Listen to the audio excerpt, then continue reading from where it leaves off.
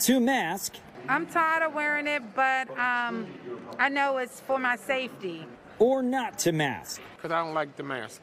I hate the mask. On planes, trains, and buses. I think remove it. If it's okay to be in a restaurant and not wear it, and the filtration system in a plane is supposed to be hospital grade, remove them.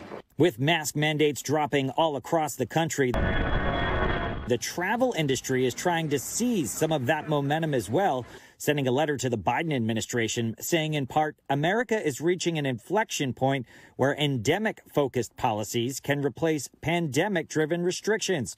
Ernest and Izona Murphy here at Reagan National Airport today agree. Yes, you should have the option. With the COVID numbers dropping, I think it should be up to the individual if they want to continue wearing their mask or not.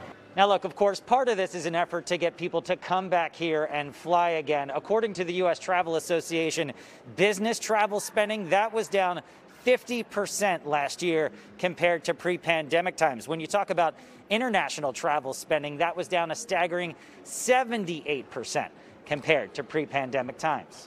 Well, the current federal transportation mask mandate is set to expire on March 18th. Some say they'll continue to wear a mask no matter what. Numerous medical studies show that highly protective masks like those N95s and KN95s are incredibly effective at keeping out most germs when they're worn properly. Adam Tuss, News 4. The travel industry is also asking for an end to COVID testing for all inbound international travelers who are fully vaccinated.